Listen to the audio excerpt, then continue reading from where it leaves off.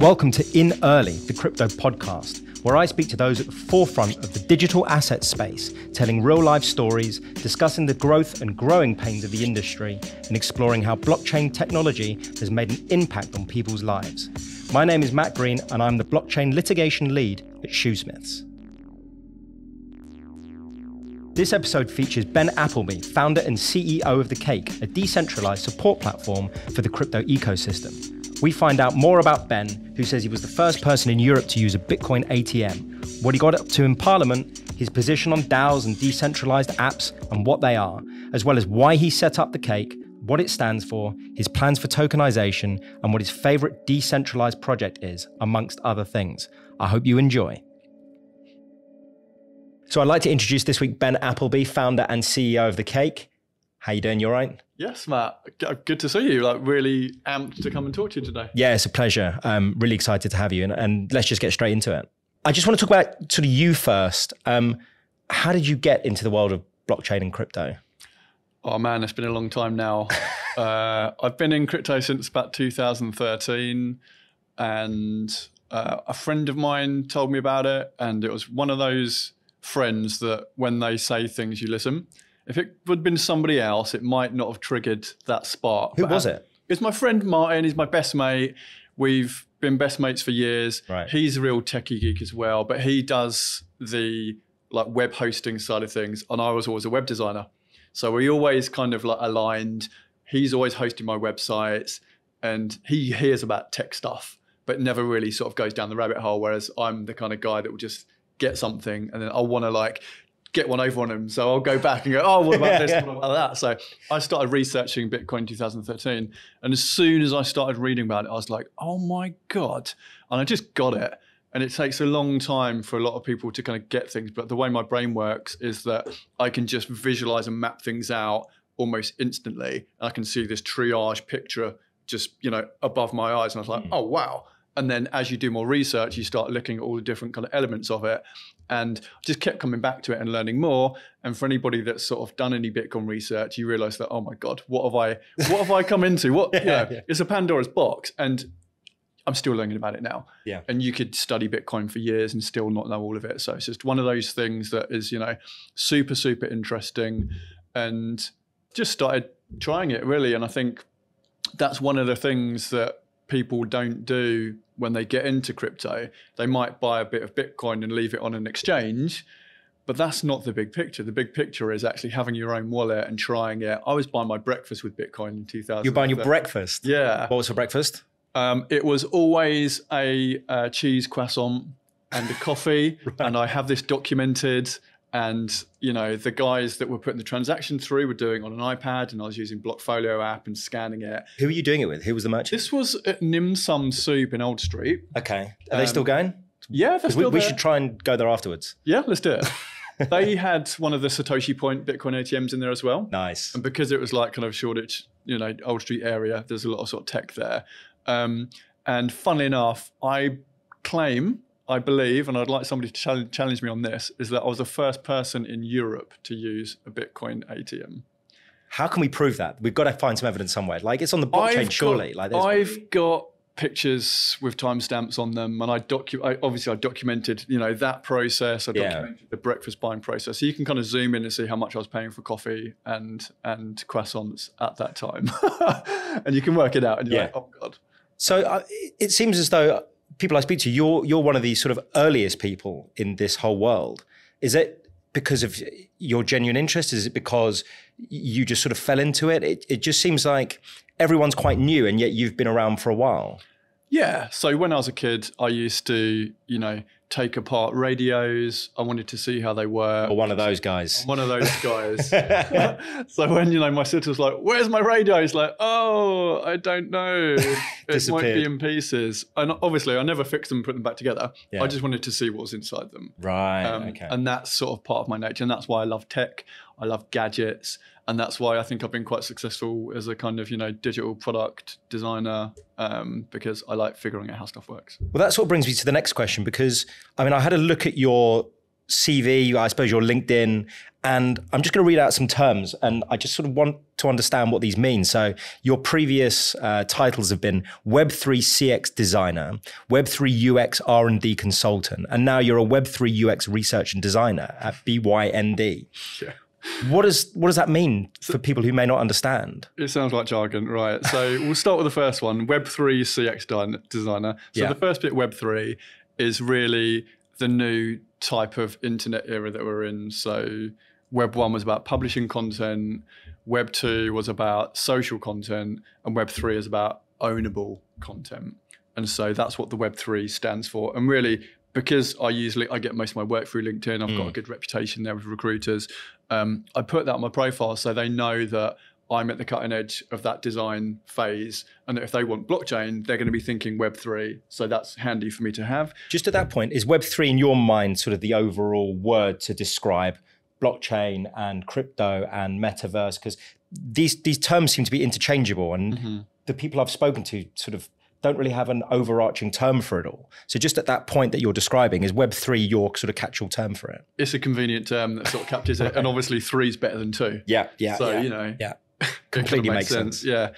The next bit of the title, Web3 CX designer. So CX stands for customer experience, and then UX stands for user experience. So if you do a job that's in retail with like FMCG, or for example, I did some service design with B&Q, I'll put that as CX. So again, recruiters know that I've done retail, customer-led user experience design, and then designer, that's just basically drawing grey boxes. Sometimes colouring them in. Sometimes colouring them in if I'm lucky, yeah. So does that mean that you have specialist knowledge and training? Training, no, not really. Like I left school at 15. Right. I was a chef. I was self-taught. I went and, bought myself a computer, went and taught myself web design. So I guess all the training that I've done has been off my own back. Kind of funny story, actually, when the internet was kind of just becoming popular, kind of like circa 95, like Windows 95 era, we didn't have internet. We weren't allowed it because it was far too expensive. Yeah. And so every time my parents were out, I had a really long phone cable, and I'd run out and plug it in, and then plug it into my Windows 95, dial up. And I was like, oh my God, the internet. And as soon as that happened, I was like, do you know what? Like, I didn't really get on very well at school because it just didn't work for me sitting under fluorescent lights and being told to sit still. But when I had the internet, I was like, oh my God, like I can teach myself anything I want. And there are no rules, this is on my terms. And that was really what kind of got me into kind of web design, and then content strategy and UX design. And that was, where it all started. So that freedom to be able to teach yourself meant that you were able to then sit down and sort of concentrate on those things. There are alignments here, right? Yeah. Freedom of information, freedom of access, and then Bitcoin, freedom of finance. Right. So there's definitely a bit of a kind of libertarian there's a common theme kind of like punk ethos, that underpins that. And I was a punk when I was in my teens as well. So I did look at, bigger systems and question them. Yeah. And I think Bitcoin does that. And so when I started learning about it, that came from a kind of cypherpunk kind of background. And so I really sort of like resonated with the things that they were talking about. Okay, well, that's one of the sort of common themes in this, is sort of relatively anti-establishment libertarian sort of movement. And Bitcoin was the first that sort of sprung from that. So, I mean, that all makes complete sense to me. And on the flip side of that, you visited Parliament earlier this year, didn't you? Can you tell me a little bit about that and what that was, what that meant, what you were doing there, who you spoke to? Oh, it was great. Yeah, it was really special. So obviously I've picked up a lot of contacts and people within my network over the years, and I was actually at Magna Carta Island at a conference, and at that kind of conference I was invited to the House of Parliament, which was great. There was a debate going on there.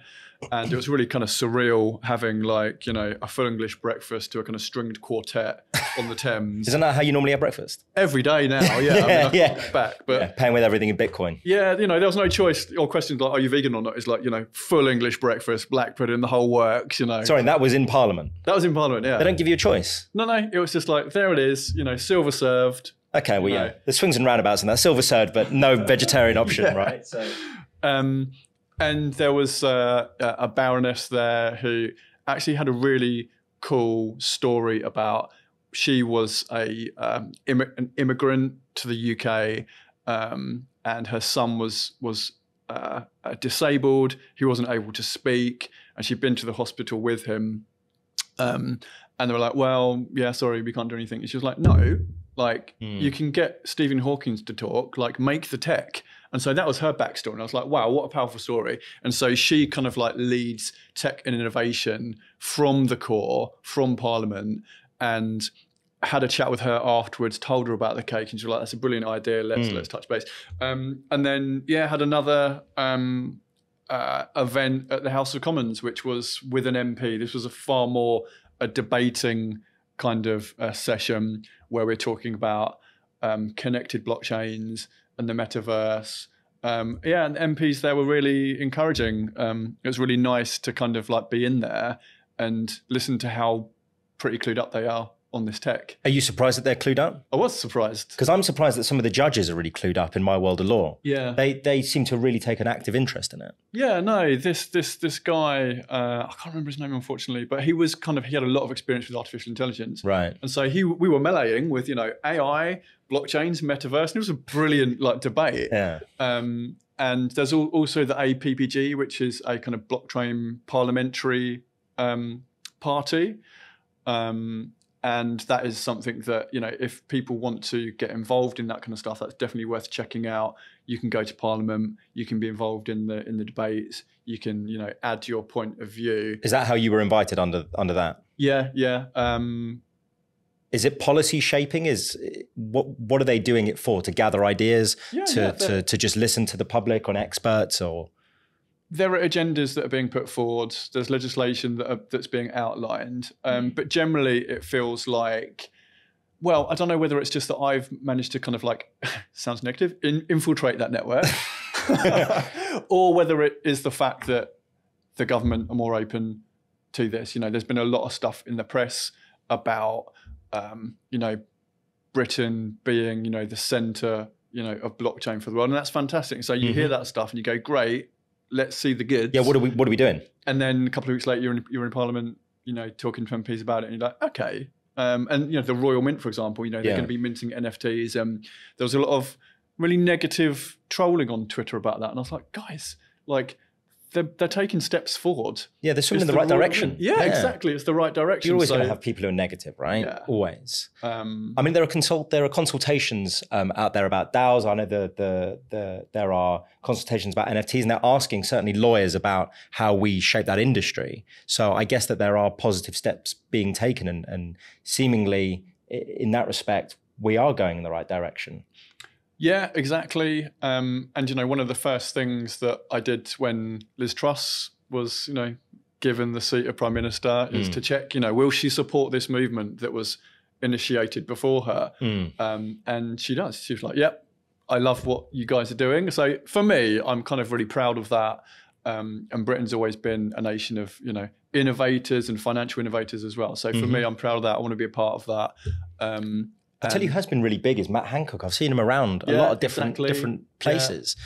I know that there was the Global Crypto Club, which which opened, and I was sitting a couple of seats away from him, and he was at dinner and he was talking, and very eloquent and really pushing the agenda. He's done a lot of tech, and he gets it, and that's really reassuring because a lot of people in the space don't, and there's a lot of BS. And oh yes, I've got a very, very heightened BS detector. Well, thank you for coming today then.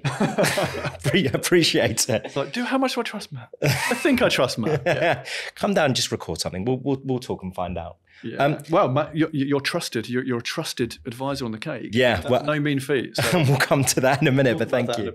So I was sort of scrolling through your LinkedIn and it says DApp/blockchain. Yeah. Can you describe what DApp is? Absolutely, yeah. So, well, let's kind of reverse engineer it and just sort of clarify what an app is.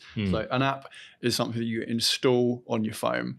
And really, apps do very similar things to web apps, which are websites, basically. The only difference is that once it's installed, it's a reminder that it's there and it's quicker to open. And historically, they had slightly better access to the hardware on your device. But essentially, for 100 actions or 1,000 actions that you might do on your phone each day, the app speeds up every one of those apps by fractions of a second. And over a day, actually, it reduces a lot of friction. So that's why apps were so important. And, you know, Steve Jobs, iPhone, love him or hate him, you know, it is much easier, and apps are just generally better designed as well, because they've got, I guess, more budgets developing them. But if you take an app like, I don't know, Just Eat, I'm going to sound like an alcoholic now, or Vivino. I love Vivino. I've got high ratings. Follow me on Vivino. They are really apps that are designed and managed by private businesses, centralized entities, whereas dApps are decentralized apps. So your Lloyds Bank app is a kind of centralized banking app, whereas your MetaMask wallet is a decentralized financial dApp. And so you put the D in front of it, you know that actually when you're doing interactions on that dApp, that those actions that might update your profile or update some assets that you have are actually, instead of going to, you know, the database of Just Eats, which might be on, you know, Amazon Web Service or something, the data that's collected in interactions on a dApp are actually being like reconciled on a blockchain, which is a lot to take in. I can imagine that must have sounded sort of like quite a lot to sort of take on, but essentially having that kind of information on blockchains is a lot more censorship resistant and a lot more decentralized than kind of standard centralized private companies and apps. So did that work? I think, I think, and look, I'll try and say it back and you can correct me if I'm wrong. Yeah. It's a decentralized app, which means that the data or maybe the protocols that run the app are decentralized, and that they're not stored in one place, they're stored in more than one computer. Yeah, exactly. Right. So if somebody were to take down, I don't know, let's say a hacker would be able to infiltrate Just Eat's data warehouse, shut the whole thing down. You can't shut down a blockchain database because it's copied and distributed across millions of computers across the world. So it's very, very resilient to that kind of attack. And it has much higher kind of security as well. Well, that again neatly brings us on to sort of the next topic, which is the Cake and some of your projects. And the Cake is described on the website as a decentralized support for crypto ecosystems. So what is the Cake in basic terms, and what does decentralized support for the crypto ecosystem mean? Okay, cool. So the Cake actually stands for the Crypto Advocates Knowledge Exchange. I didn't know that. I just thought you were using a cool word. It's a secret. Well, it was a secret. It was a secret. Not a secret anymore. Does anybody else know that? Some people know it. Those in the know. The ones that need to know. Yeah. Oh, I'm glad I'm part of that now. What is it? It's a collection of trusted crypto experts that have been curated by myself and my team based on their level of integrity. Really is the sort of the highest sort of brand value that we hold. Their knowledge, their experience, and also their ability to interact with potentially non-technical people that in a supportive way that can help them understand the questions or the problems that they need to kind of figure out. And so it started really because I was getting a lot of the same questions from people about Bitcoin and blockchain. And there were lots of questions that I couldn't answer as well. And through my network of WhatsApp groups and LinkedIn connections, I thought, actually, there's a real need for combating the problem of misinformation. A lot of WhatsApp groups that I was in were kind of, shilling unresearched projects that, frankly, in the middle of a bull run, it's like, well, everything's going up, guys, and a lot of like investment advice. And it's like, guys, you haven't got a clue what you're talking about. Like, these projects are dodgy and I had to do something about it. The thing that kind of really triggered me, that made me actually start the Cake, was my brother-in-law pulled me into one of these WhatsApp groups, and there was lots of like shilling going on. There was one project in particular, and everybody was aping in, and I was like, actually, like, by that point, I'd built a little spreadsheet where I would measure crypto projects. I'd look at the team, I'd look at their GitHub commitments, which is how much code they write, how often they write it, and who's writing it. I'd look at their social media, and within seconds, I was like, this alarm bells. I looked on their company's house. That didn't stack up. I was like, guys, this is really looking like a scam to me. They were like, no, you know, look at how much money I'm making. Look at this screenshot. And I was like, okay. A few of the guys have basically borrowed money to invest, which you should never do for all the listeners out there. My brother-in-law also invested a bunch of money that he probably didn't have. And it turned out to be BitConnect, which for anybody that hasn't heard about BitConnect, it's one of the most prolific Ponzi scams that happened in crypto. And it was bad times, you know. That group went real quiet. One of the instigators of the group left the group without saying anything. Right. Who knows what happened to him? Was he encouraging people to buy? Yeah, he was getting referral kickbacks. Oh, wow, okay. And it just wasn't nice and it wasn't pretty. And so I thought, right, that's it.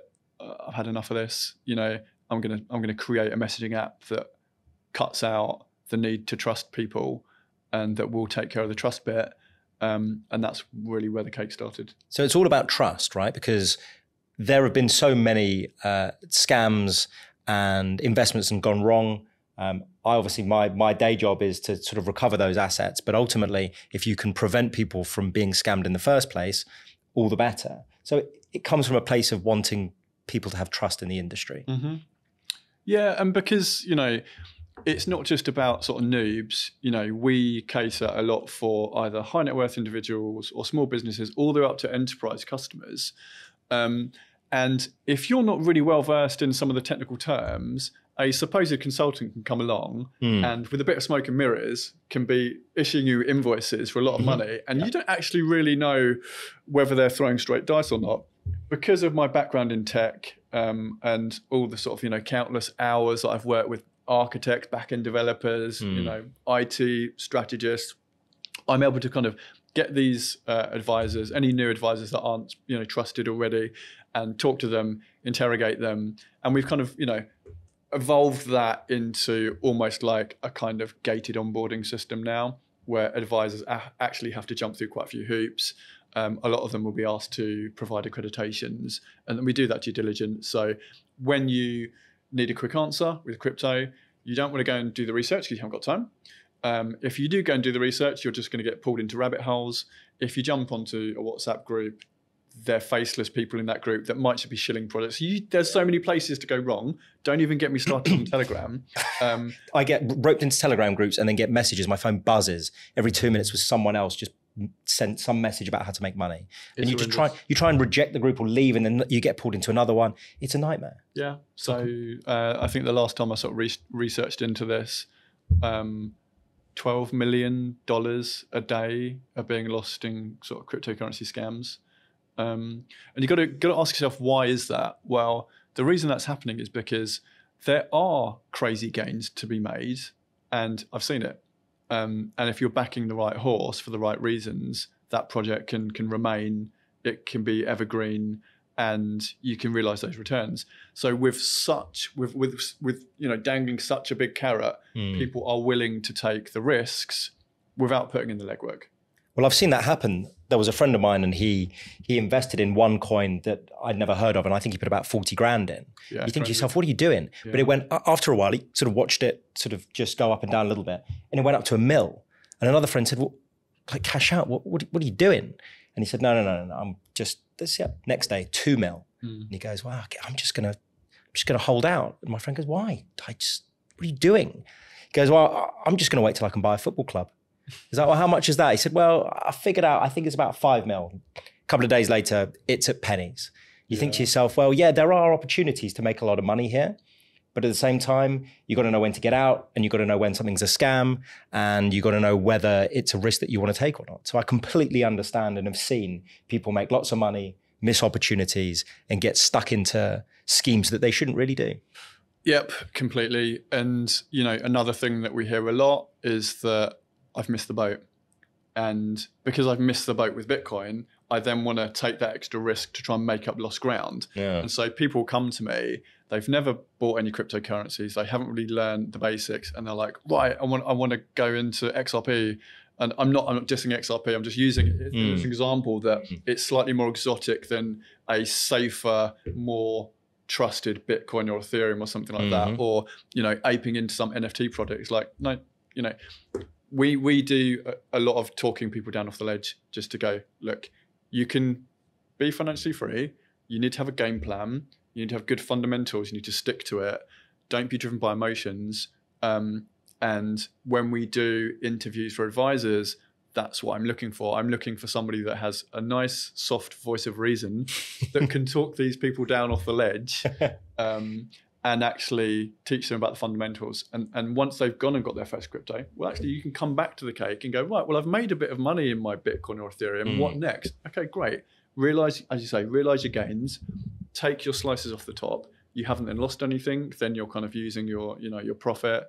And then you can maybe start looking at some more kind of exotic altcoins, start looking at, you know, Ethereum tokens and that kind of stuff. Okay. Because it seems as though, I mean, it may have started where sort of almost born out of frustration where people want to make investments, but I think it's wider than that now, isn't it? It's about sort of people wanting to start completely different projects, not just invest in a coin, but maybe set up their own NFT project. And they come to you and they go, how do we do that? So if someone wanted to do that, how does the process on your website work? How do they get in touch with advisors?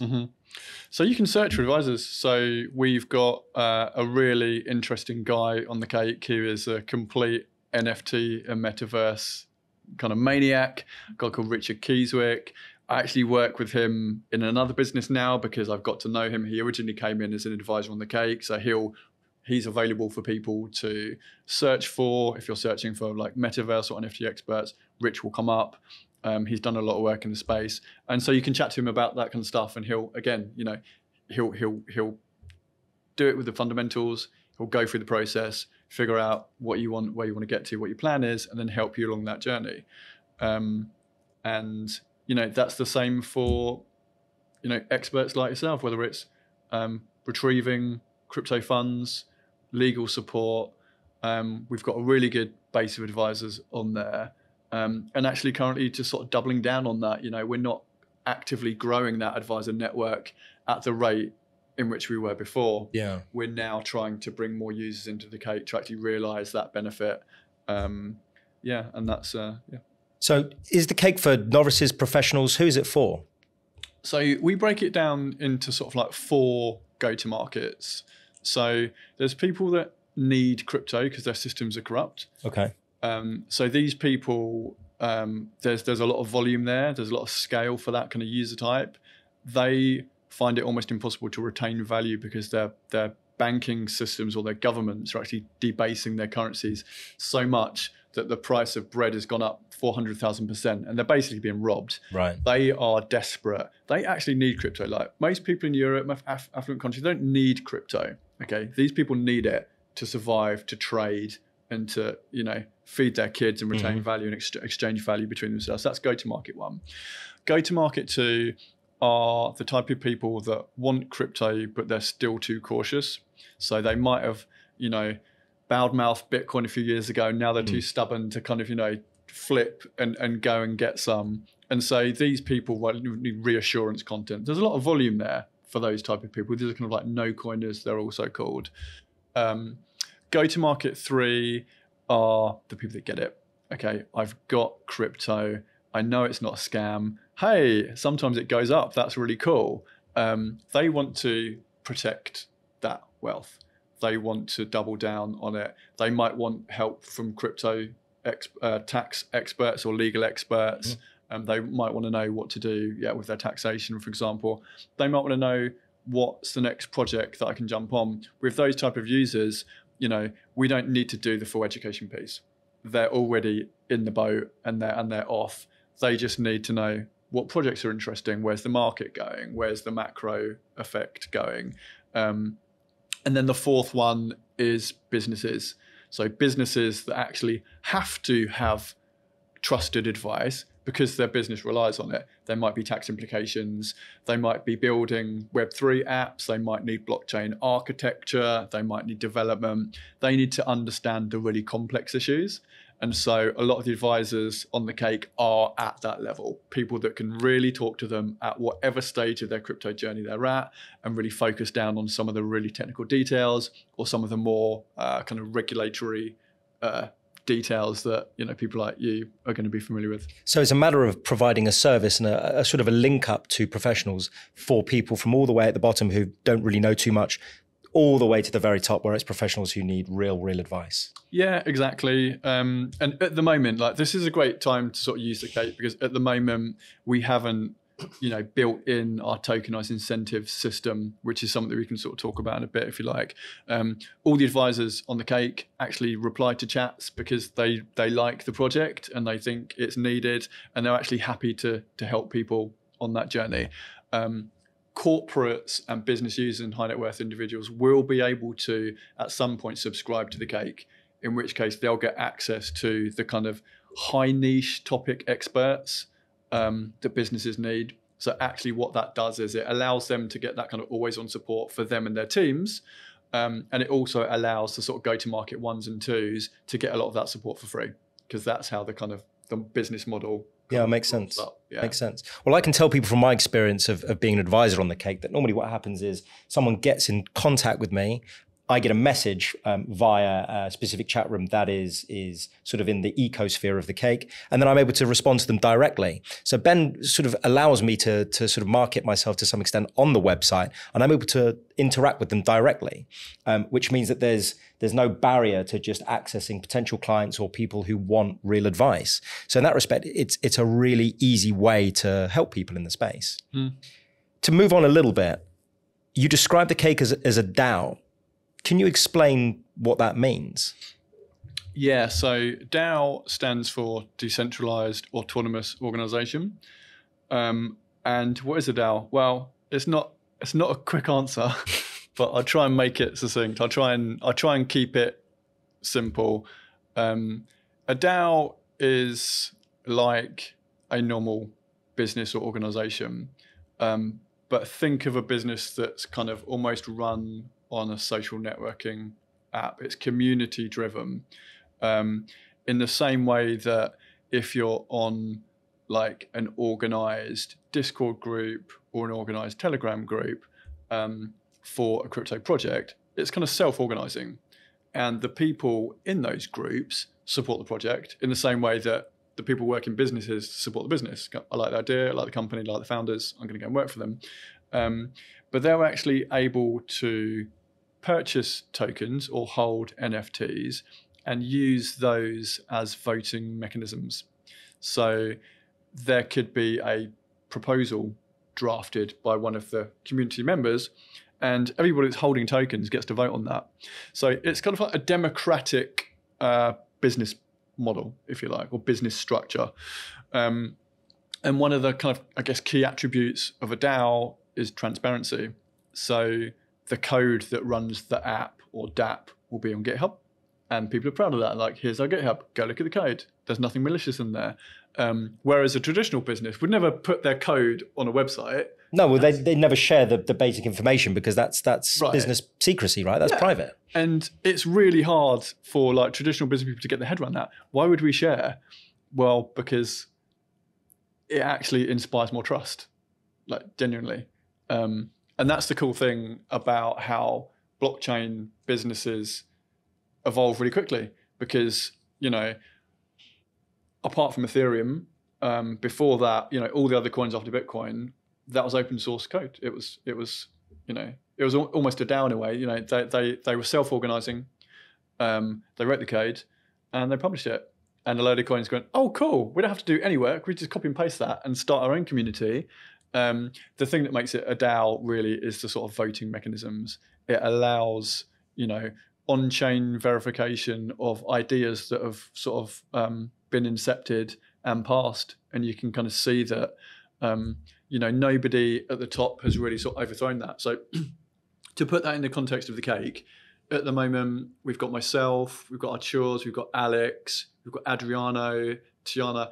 We make the decisions in the business to the best of our knowledge. But we've also got 70 advisors who are far cleverer than us. A lot of them have expertise that we don't have, and we want to allow them to participate. They're trusted, and the more trusted they are by the users, by other cake members, the more, I guess, peer reviews or social credentials or social proofing that they've got would actually allow them access, not just from a trusted advisory perspective, but actually to having a seat at the table where they can go, actually, I've got a proposal. What do you guys think? They can put it forwards. We can vote on it. And if the vote passes, it's going to happen. And a lot of the time, the properties of that proposal are actually predefined in smart contracts. So here's a really bad example. You might say, okay, we're Weather DAO. And I propose that if we have 3 of the hottest days in succession this year, we should donate 3% of our tokens to Rwanda drought charity. And here's the contract address. You can write that into a smart contract. And if the Oracle data services confirm that that weather data is correct, it would automatically initiate. The vote was passed, the smart contract's programmed, and it just happens. And you can't stop it. And it's kind of terrifying, but also really cool at the same time. So it makes a democracy of decision making. So normal business structures, the people at the top make the decisions. In this case, everybody is at least able to propose a change, and then you vote on it in a democratic way. Well, yeah, and the thing that makes that, in a DAO, the thing that makes it autonomous is the fact that you've discussed the scenario, you've discussed the outcomes, you programmed it into smart contract. It's on the blockchain. No one can change it, and if that thing happens, it automates. It's automated. And that's what's cool about it. So you can, like, code does it. I suppose you need someone to go in and go, right, get the money, give it to the charity. It's like, it's all set up. Yeah, the bureaucracy of running a company and all the things that slow it down, it's done automatically. Yeah. Could you at some point then say, we're going to do this, and then and obviously that forms part of the code, and then later on you could say, well, actually, we don't want to do that anymore. So the process would be that it does it and then undoes it later. I don't think so. No? No, I think, if it was immutable and the scenario was agreed by the DAO and it's written into the contract, you can't change the contract and you can't change it. Right. If you were to say, okay, we'll put a clause in this smart contract, whereas if a vote can be passed and a majority vote happens, then the contract will be updated. So with, like, when you're creating like tokenomics designs for businesses, you can like hard cap the supply. And you can create the contract so it can't be updated, and that means once it's published on chain, like you can't change it. Whereas some projects like XRP or others that can just add millions to supply if they want to, they can then just go in and just like, oh, okay, well, yeah, it's on chain, but we can change it. So it doesn't make it law. Like, that's one of, I guess, the kind of golden rules of crypto, is that like code is law. Okay. And I ask this question a lot of people when I talk about DAOs, but there seems to be sort of 2 schools of thought, especially legally, in terms of liability, because ultimately if you go after a DAO because it's acted in a certain way, who are you suing? Now, there's an English case, Tulip Trading, where coders or people who designed code were held not to have a duty to the people who rely on that code. Whereas in America, there is a current case whereby a DAO is being sued, but actually who's being sued is those who hold the governance tokens. Which method would you prefer? Which school of thought do you think we I suppose, which school of thought should we follow? Or do you have a strong opinion on that? I've got really strong opinions, and I'll choose my words carefully. For me, we wouldn't have the freedom of blockchain money if we would have invited certain parties or governments to the table for that conversation. If you look back at the history books, when the first Bitcoin blocks were being mined, there was code in there that Satoshi had admin keys to it.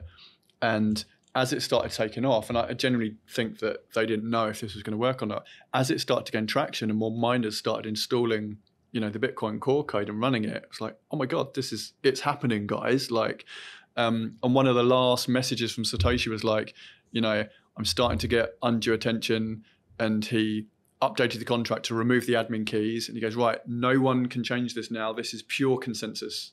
It's the miners that decide what version of the software they run. And shortly after that, he just disappeared. Why was that? One school of thought is that, acting bodies of control weren't happy about that because it challenged their ability to protect and govern and control.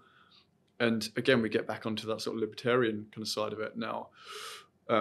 I think that, DAOs are regulation 2.0, and I would love it if governments would allow these people who are trying to improve on what's been done before, the time and space to create community regulation that can eventually be retrofitted and help those systems, to move forwards.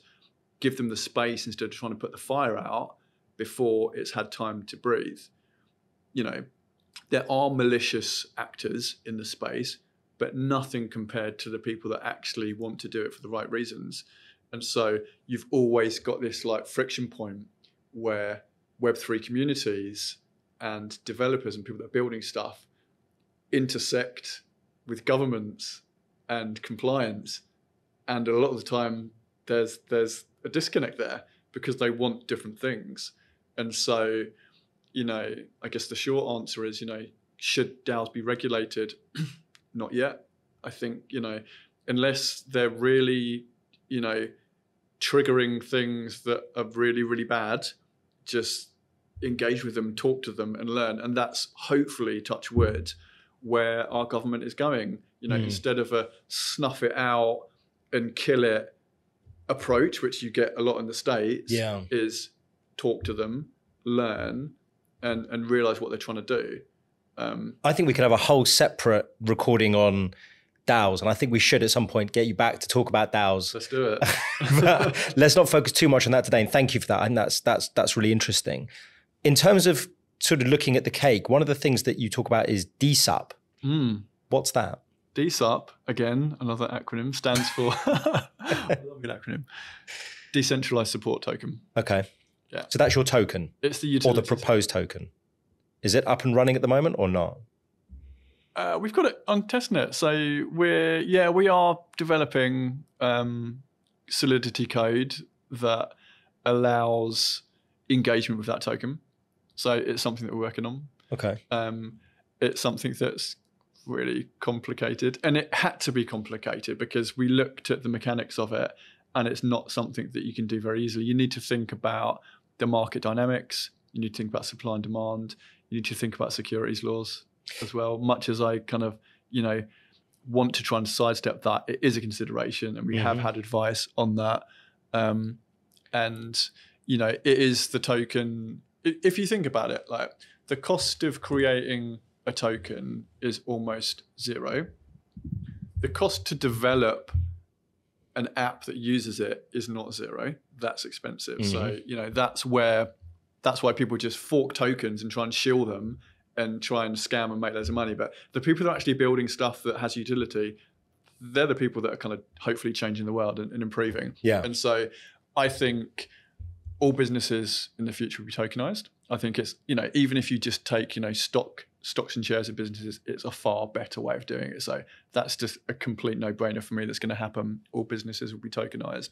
And then the mechanics within those businesses, the stuff we're talking about, DAOs, will then utilize those tokens or NFTs as part of the attributes and properties that run the code that is the business. Right. If that makes sense. Yeah. Well, I mean, these concepts are difficult in sort of theory because it sort of involves computer language and coding language. But does it ultimately mean that the more tokens you have, the more able you are to influence a vote, or the more rights you have? Is that how it works? Well, in the DAO mechanism, yes. But in the sort of general day-to-day utility of the code, no. So we want advisors to be remunerated. Is that right? I can never say that word. What's the word, Matt? You're a clever guy. Compensated. Compensated, right. Or remunerated. Yeah. But I thought I would also mess it up there. So I went for a small break to think about it. And how does the token play into that? Well, when advisors register on the cake, they get like a baseline social graph profile. Yep. If an advisor like yourself has sort of demonstrated that they've got long social reach, they're in the public eye, they've got a strong profile that actually is their brand and is their sort of, I guess their career, we take that into account. And so we've got different angles that build up an advisor's social graph. So social proofing, cake DAO validation of other cake members that are either in the network or know the experts, how quickly they are to respond to chats. So, analytics and interaction based. These all build up a multiplier. And the higher the multiplier, the more tokens that are attributed to that advisor. So we use the DSUP as a leaderboard system. So the advisors that have the most DSUP attributed to them are going to be the ones that have the highest multiplier. And obviously these attributes combine to allow users to make the right decision. So if you're coming onto the cake and you want to talk about, I don't know, crypto and energy, and how can my business use blockchain technology to be more energy efficient or to be more environmentally friendly, you might get 3 or 4 different search results on the cake. You'll be able to look at their social score and their DSUP attribution, and that will tell you actually basically how good they are in a nutshell. So I suppose the better advisor you are, the more tokens you're going to have is when that's how you boil it down. Yeah. And there's different systems that allow you to determine whether you're a good advisor or not, but that's what it boils down to. Pretty much, yeah. And obviously building that isn't easy, but we're building it, and we've got a really cool team who are working on that. And yeah, recently got a new CTO, which is really awesome. Yeah, nice. And we're actually designing an app at the moment. So a DApp. It will start as an app, and then when the tokenized incentive system plugs into it, then it will become a DApp. Nice. Okay. Yeah. So that was sort of my next question. What are your plans for the cake? What's the mission? Yeah, so I've sort of personally carried this project for a long time. I've invested a lot of time and money and sweat and blood and tears into it. We're at a point now where we're ready to sort of go to mass market with it. So we are doing an investment round. We had a conversation a few months ago. This was kind of before the bear market kicked in, and we just started doing our kind of investor outreach. And I guess, we weren't really expecting much very quickly, but we were given a really nice head of term sheets from a VC for quite a lot of money. And we were like, oh, that's cool. Thanks very much. We don't need anywhere near that amount of money. We only need this amount of money. And so we said, okay, look, if we can get that interest that quickly, why don't we go redo our tokenomics, increase our seed round? So that's kind of what we're doing at the moment. We're building out our kind of vesting contract.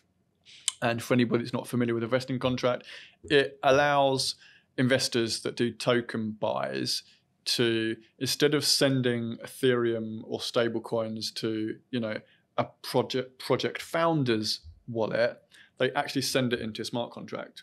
And what that means is it kind of de-risks it. So you can obviously look at the smart contract, you can see what the code is doing with it. And so they'll send funds into that smart contract. They'll have to vest those tokens for a certain period of time, 12 months, for example. And then those funds will be released to them in an automated fashion. The smart contract will release them. And that is kind of really to stabilize the token. So investors kind of, we're not a pump and dump project. Obviously, we want investors, that get the project, they like the idea, and that we ultimately would want them to hold the tokens, which will help the value of the token go up over time as the demand economics increase. More users come into the cake. That utilizes the treasury tokens that are held in the contract. Those tokens are then pushed through the mechanics that are then sort of distributed and attributed to those advisors. So that's how it works. So when the advisor hopefully gets a positive review, or in fact any positive interaction on the platform from a user or customer's perspective, is that a bunch of those tokens are banned. So the token's deflationary.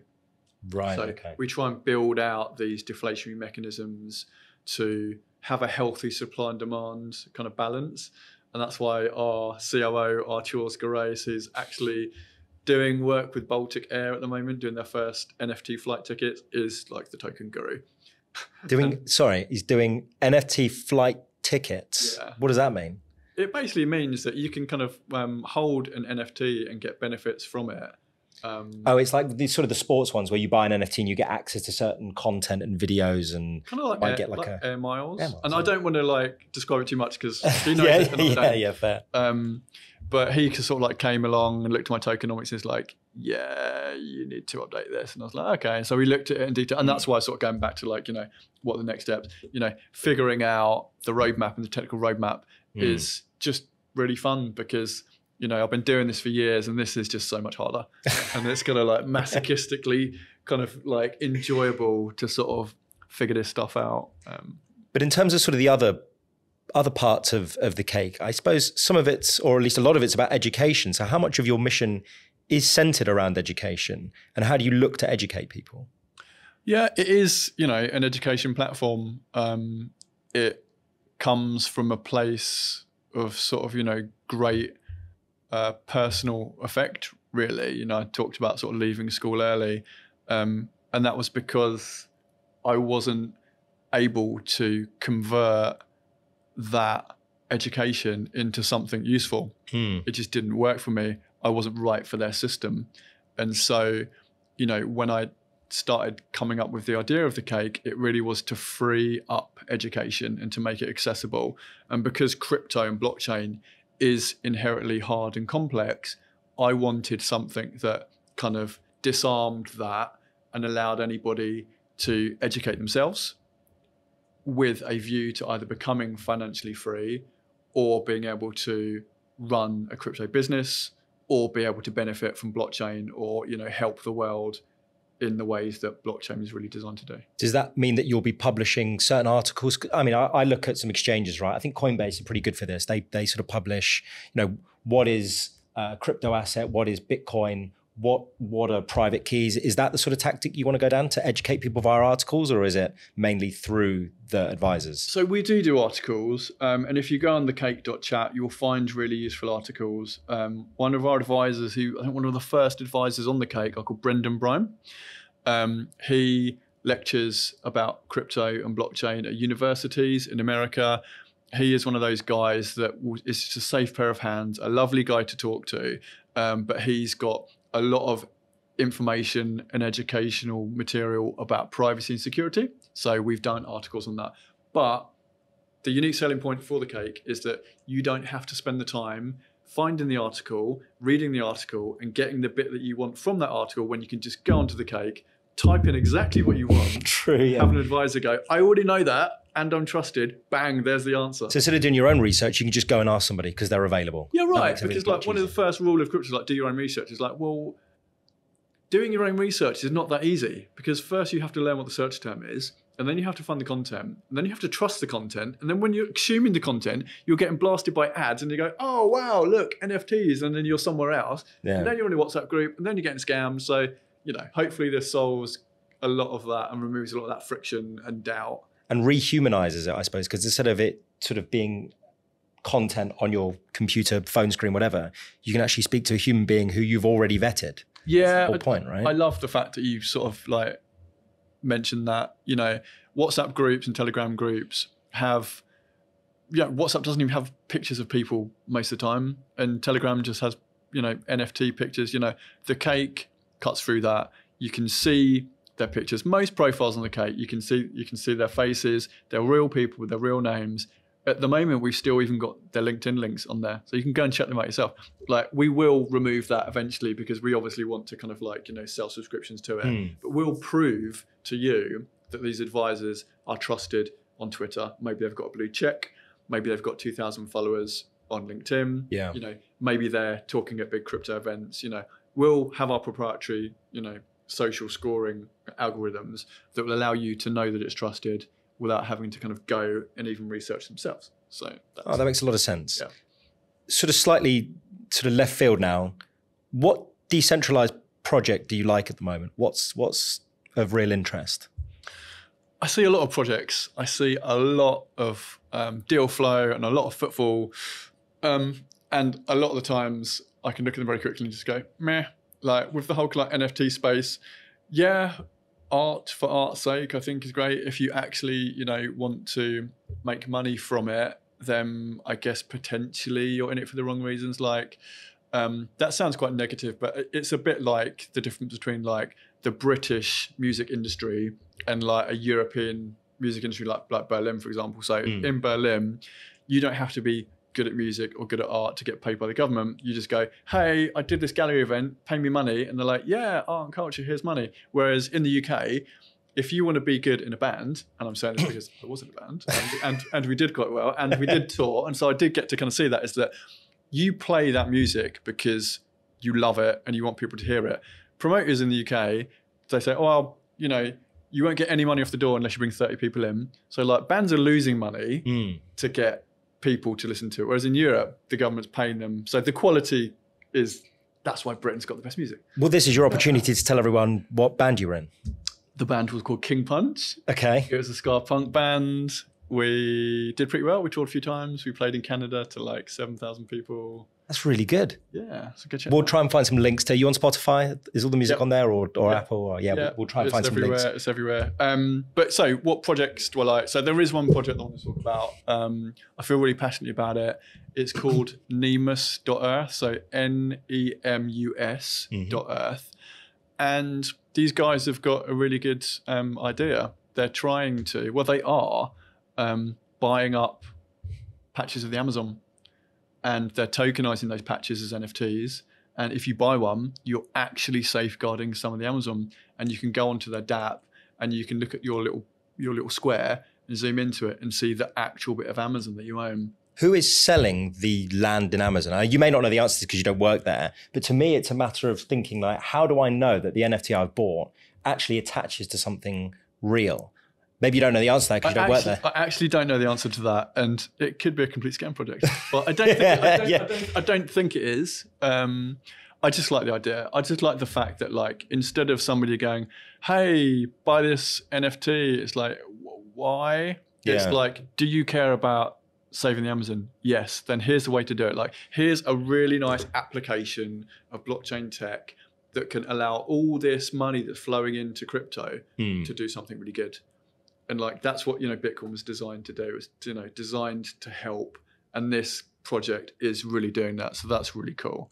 I really like that. No, that's a great example because it's a sort of real world application of people using blockchain to do some good. Yeah. Yeah. In terms of other projects, what have you got going on? Because I know that there's lots in the pipeline. Yeah. I just finished a contract at Beyond, who a London kind of like design, production and branding agency. I can't talk too much about this project because they haven't launched it yet and we've just finished designing it. But the client is called Proxy. Okay. And they are designing a really cool wallet. And when you think of a wallet, you think of a DApp that you can hold your coins and NFTs in. And it does do that. But you can also use it to secure your privacy, which is obviously another massive kind of driving force that crypto, has kind of evolved from. Let's say you want to go to a really swanky NFT event in New York, and you can only get in if you've got a Bored Ape. Okay.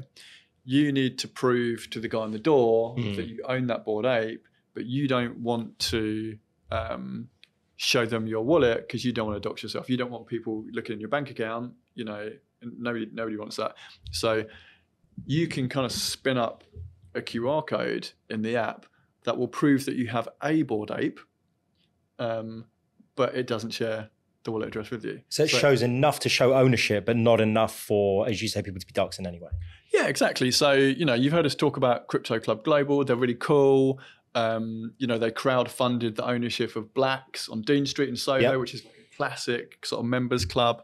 In order to get in there, I use an app called Token Proof, and I've already linked in my NFT membership into this Token Proof app. So when I go in, the guy at the door scans my QR code. He doesn't know my name. He doesn't know my email address. He hasn't got my bank details. He doesn't know my blood type. He doesn't even know my crypto wallet address. All he knows is that the app has told him that I have that NFT. And that's just so cool. Yeah. Well, that just gives you access and that's it. Yeah, that's it. You don't need to prove anything else at that stage. Exactly, yeah. That's awesome.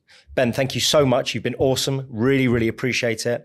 I'm going to have to get you in again to talk about all the other things that you're super knowledgeable about. So thank you so much. Thank you for having me. That was a great conversation. Really enjoyed it. And looking forward to catching you out on the crypto scene in London and beyond. Yeah, Ben is always doing conferences and speaking very eloquently about all sorts of things. So I'm sure you'll see him around. This podcast does not contain any financial or legal advice, and you should not seek to rely on it as such. Opinions are the individual's own. This podcast was produced and edited by Joe Hawkins and music by Luke Carey. Thank you for listening and see you next time.